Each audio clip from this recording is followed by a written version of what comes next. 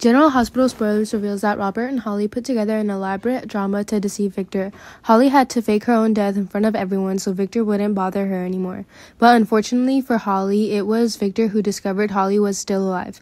Although Holly was hiding in a faraway place, Victor's subordinates were everywhere and they reported to Victor. Victor is furious and orders the men to capture or kill Holly if possible. As long as Holly appeared, they would act without hesitation. Robert also noticed this anomaly. He did not expect so quickly that Victor discovered Holly's existence. Robert thinks that Victor is still alive. They will never have a peaceful life. Even Robert will become Victor's target, not just Holly. Robert has to plan to kill Victor before he can kill Holly. Meanwhile, Nicholas has regained consciousness to find himself imprisoned by Mason. That's something Nicholas couldn't have imagined.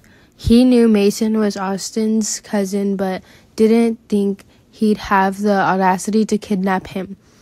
But if it's Mason, Nicholas thinks everything will be easily solved.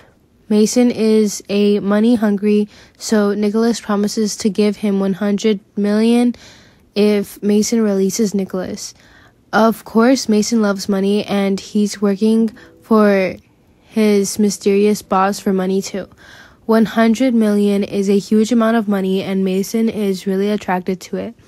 With that amount of money, Mason is starting to feel hesitant. He didn't know if he should betray his boss and release Nicholas.